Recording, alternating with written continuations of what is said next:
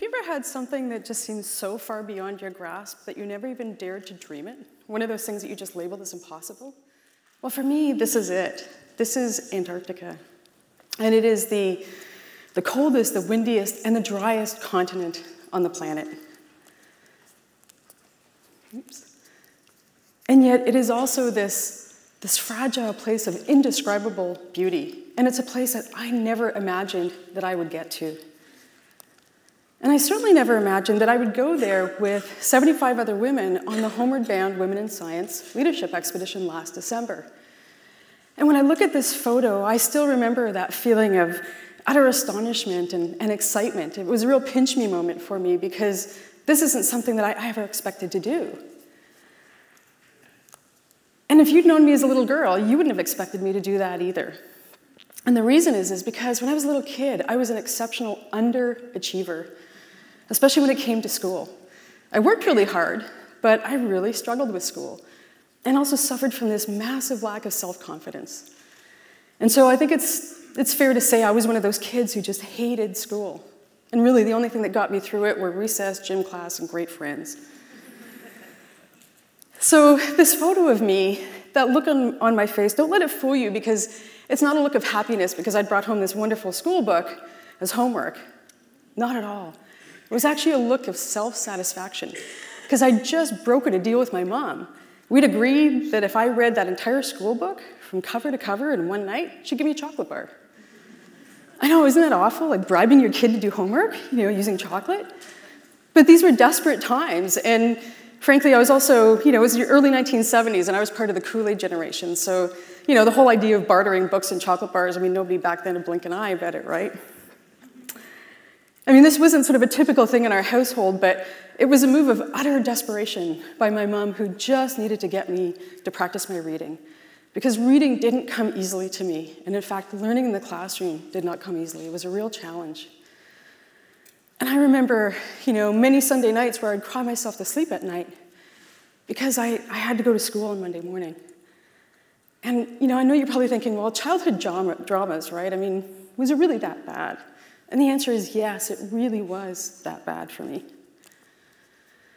Imagine that you're 8 years old and you're at school and you're sitting in class while the teacher's going over the answers to the math problems that you've been working on. And she's asking students to share their answers. And you're sitting there thinking, oh God, is she gonna call on me? And you're just sitting there and your palms are sweating and your heart's pounding and you just have this real sense of dread because you just know that this teacher is gonna call on you. And the problem is that you know that all of your answers are wrong. And you would give anything for the teacher and all the kids in that class not to know that. And so you sit there kind of staring down at your desk, not looking at the teacher, just staring at your desk for what feels like an eternity, just waiting to see if the teacher's gonna call on you. So finally, the lesson is over, and you're thinking, oh my God, she didn't call on me. I just dodged a bullet. But then the next day at school, you have that same sense of fear and dread because this time, the teacher is asking students to read out loud.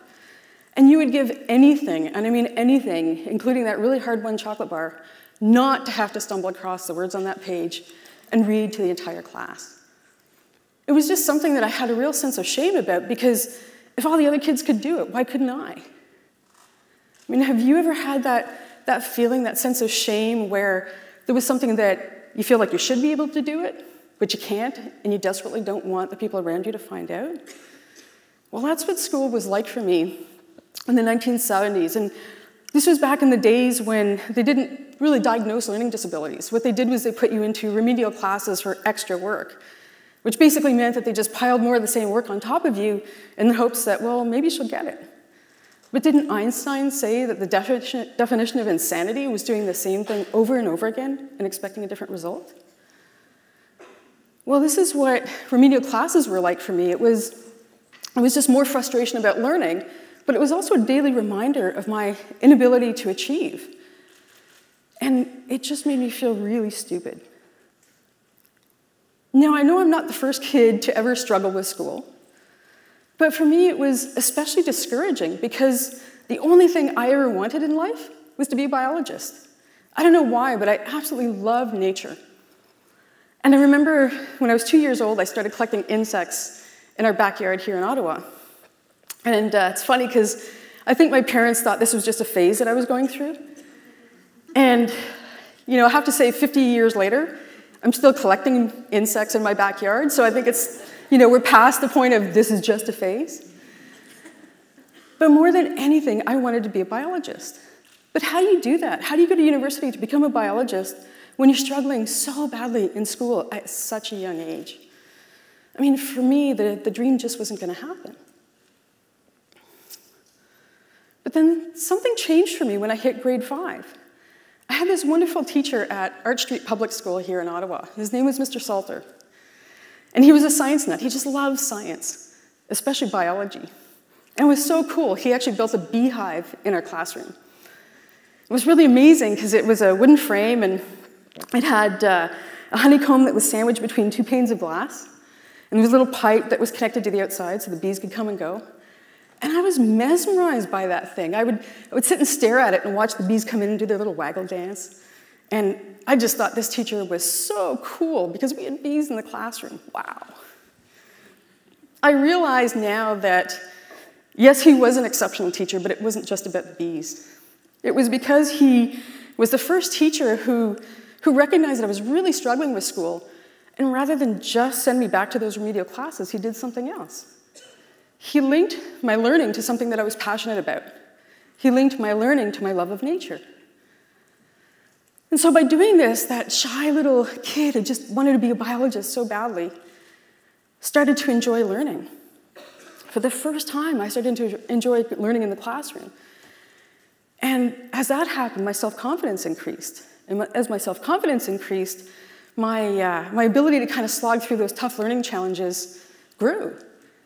And so over time, those feelings of fear and dread and anxiety about school began to fade. I mean, it's interesting because I actually sort of grew to love learning. And as that process happened, something else happened as well. I became gritty. I mean, I still struggled, but as my self-confidence grew, my kind of determination to kind of slog through those challenges and keep going until I finally got it, until I finally figured things out, it started to grow as well. And don't get me wrong, there were still tons of challenges and failures along the way, but something else happened. I became resilient. For some reason, I was no longer afraid of failure. It didn't bother me. And so for the first time in my life, I started to actually step outside my comfort zone and do things that I normally would not have done, even though there was the risk that I could fail. And it's interesting because I remember back to my grade 13 chemistry teacher who said to me, "Don't bother applying to university, you'll never make it. Don't waste your time." And I didn't say a word to him, but in my own mind, all I could think of was, yeah, well, just watch me.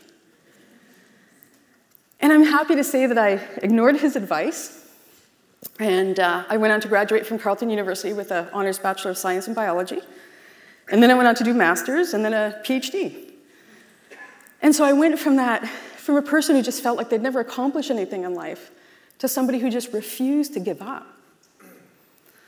And so that little kid who was just terrified to give an answer to a math problem in class went on to do things that she never imagined possible. I am so lucky because I actually achieved my dream of becoming a biologist. I was a university professor and a research scientist in a career that I just absolutely loved. I was also part of a team at University of Guelph who pioneered something called DNA barcoding.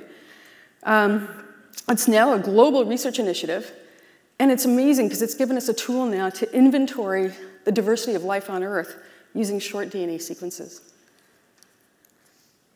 And most recently, I created my own environmental education organization, which is focused on connecting people, especially young people, to nature. And this is the thing that gets me out of bed in the morning. But it's also my way of paying it forward, and I hope maybe inspiring just a few young people, much the way that Mr. Salter inspired me all those years ago. So what did I learn from my childhood journey? Well, I learned that not only is struggle good, I think it's necessary. I mean, it's hard. I mean, so often it's accompanied by failure, and who likes to fail? You know, put up your hand if you love that feeling of falling flat on your face. Yeah, I don't see any hands going up. It's awful. It feels terrible, and frankly can just suck. But I really think that failure is one of the ways that we develop those things that allow us to succeed in life. And I think from my own personal experiences, I believe that the recipe for success involves 3 important things. And when we combine those important things, it can actually allow ordinary people to do extraordinary things. Those 3 things are passion, grit, and resilience. To me, passion is the fuel that propels us forward, and it motivates us to take chances because we want to accomplish something so badly, we're willing to risk failure to do it. Grit is the thing that keeps us trying, and it won't let us give up no matter what. But resilience is really important too because it's our ability to bounce back. It's our ability to recover from failure and to get back to being gritty again. Sir Edmund Hillary once said that you don't have to be a hero to accomplish great things. You can simply be an ordinary chap sufficiently motivated to reach challenging goals. And I really believe this. I think if you're passionate enough about something, you'll risk failure to do it. But I think there's another really important point to make here, and that's that it's not just the chaps, it's us girls too. We can accomplish great things. And I think we need to do a much, much better job of inspiring and encouraging and motivating young girls to dream big and to become extraordinary. I also worry, though, that I think society today has removed the opportunity for challenge and struggle in young people. I think when everybody's a winner, nobody fails, and everybody gets a medal just for participating, are we setting the bar too low? And are we removing the opportunity for kids to become gritty and resilient? I think so, and I worry that by doing this, we also remove the opportunity for kids to go from ordinary to extraordinary. This is one of the defining moments of my life. As a biologist who is so passionate about nature, to be sitting here on Deception Island in Antarctica, surrounded by 250,000 chin-strap penguins. I had my camera out and I'm photographing them on their nests, incubating eggs, and then this little fellow wandered up and we had a conversation. I don't even have the words to tell you how I felt at this moment or what this experience meant to me. All I can say is that this is where passion, grit, and resilience got me. That same photo was actually featured in a blog post by a wonderful organization called 1 Million Women. And it was an article about 3 of us from that Homeward Bound Women in Science Leadership Expedition. And it was about how each of us in our own way was leading the fight to protect the environment. And I have to say that, when I think back to those struggles, those childhood struggles, and all the drama, and all of those nights where I cried myself to sleep, I never thought that they would lead me to something like this. Before I leave you, I want to introduce you to Mr. Salter, my grade 5 teacher. And I'm not sure where he is, but I am so happy, over here he is, to say that he is here in the audience tonight.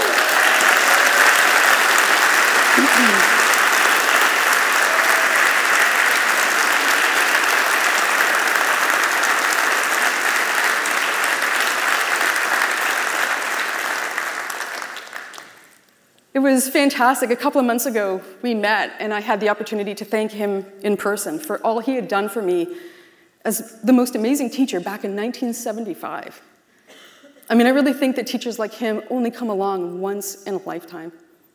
And so I am phenomenally grateful because I never realized that the help that he would give me 42 years ago would impact my life in such a significant way. So thank you very, very much.